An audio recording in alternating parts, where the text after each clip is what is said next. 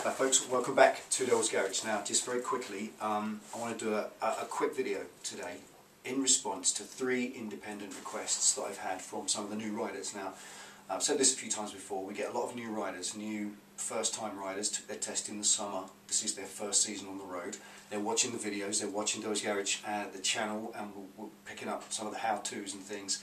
We're getting some feedback. Now some of that feedback in the last few days has been about what do I wear. These are the questions we're getting. What do I wear in the winter to keep warm?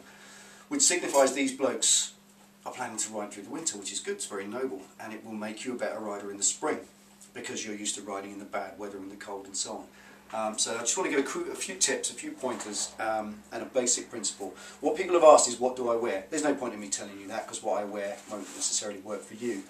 It isn't what you wear, it's how you wear it, and that will become clear in a minute. A very simple, straight rule of thumb, I think is the right term to use, that you must apply to everything that you wear. Every time you dress yourself to go out for a ride on your bike, whether it's a 3-mile ride to work or a 300-mile trip around Switzerland touring in the snow, it doesn't matter. This rule of thumb will serve you extremely well in every situation, and it's simply something that we can refer to as a warm air jacket. Look at it that way. So stick around, I'll show you what I mean. Okay, so a warm air jacket, what is it? It's the human body uses a process of thermoregulation. It regulates its temperature. When it's nice and warm, it sheds that heat out because it continues to produce it. And when it's cold, it will retract the heat into the core of the body to protect the organs, brain and so on. That means your hands will get cold. So when it's chilly out there, first thing to get cold is your ears and your fingers. And we all know that already, so I'm going to teach you to suck eggs. It's how to keep those things warm, to keep that warm air around your fingers and around your body so that you don't start to get cold. Body temperature should be 35 to 37 degrees roughly. Once it gets to 35 you start entering into the world of hypothermia. Once it gets down as low as 30, which it can. And this is the process when you're riding along, you've got a 20-mile ride, you're 15 miles in, you're absolutely perishing cold, your body's gone tense, you're holding everything stiff because you're so freezing cold you can't feel your hands anymore. You must pay attention to that because you're in trouble. I mean it. You've entered severe hypothermia once you get down to 28 degrees in your core temperature. You will lose concentration, mental confusion sets in, you don't know what you're doing, you'll make a mistake, and you're fucked. You will fall off. Simple as that. And you don't need to. Just take some simple precautions. Start wrapping that warm air in.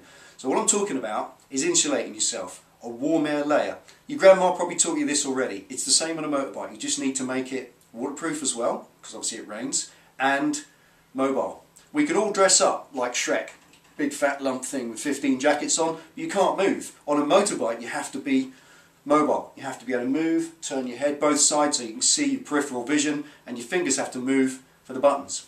So we need gloves that have got a space around your fingers. So I'm going to show you mine. All these are is a simple pair of cheap gloves.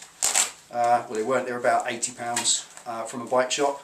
And the thing is with these, they're different to my summer gloves, that inside my fingers move like that, inside the glove fingers. So that keeps that warm air layer. And if I keep my hand in that shape, I can kind of feel space all around my fingers. So when you try your gloves on and you buy your gloves, buy gloves that are not tight anywhere. They're not tight across here, because when you make a fist round the bar, you don't want anything getting tight, because as soon as it gets tight, instead of being a nice warm air jacket, it forms a wick. And that goes the same for your clothing. You can go and buy yourself half a dozen t-shirts. Now imagine if your size is medium, get a medium, a large and an extra large and put them on in that order. Then they'll all fit each other. And you'll end up a little bit bulky, but you'll have a nice warm air layer. Then pop a jumper on and then a jacket, but not your normal jacket, not the jacket that's nice and tight that you normally wear with one t-shirt underneath. You need to go and perhaps buy one for the winter. Go to your local bike shop, bike clothing emporium, and have a look at some of their clothing. Wear a big fleece or a big jumper and go out shopping in that clothing. And try on a jacket that's bigger than you would normally wear. Waterproof, breathable, windproof, so that that can't get through. And it must be big enough to build up that air layer. So there's your rule of thumb that I was talking about.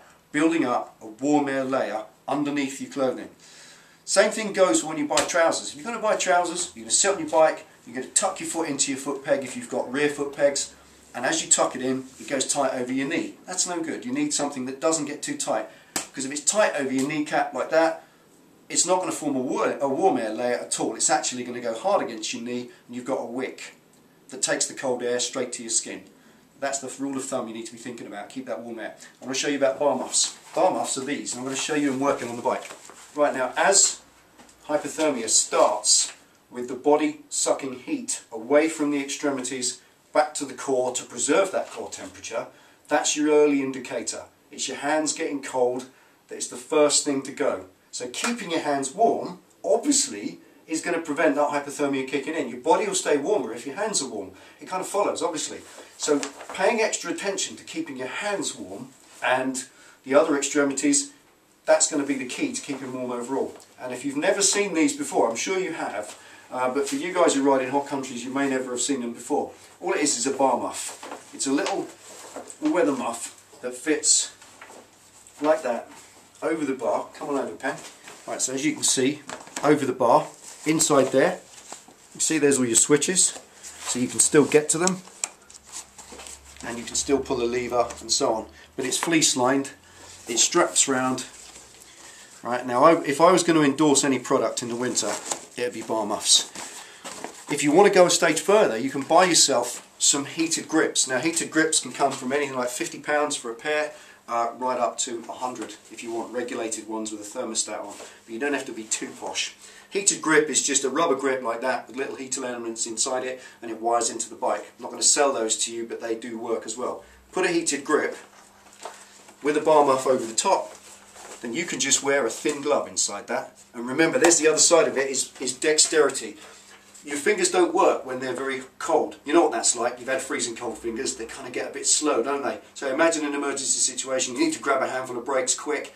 They don't work very quick.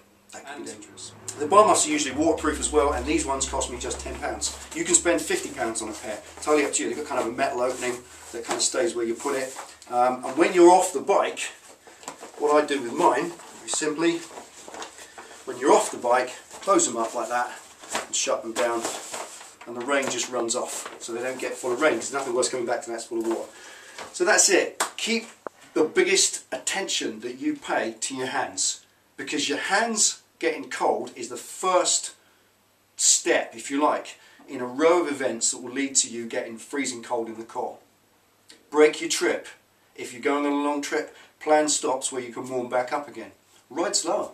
If the air rushing past you is a slower air, it's not going to cause that effect so much of heat exchange and tearing that warm air jacket away from you.